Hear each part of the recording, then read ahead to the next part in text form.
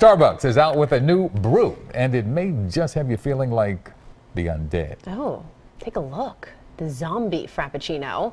The Halloween-inspired concoction debuted today. This is a mixture of tart apple and caramel flavors, a drizzle that's supposed to kind of look like blood, and pink whipped cream brains. Okay.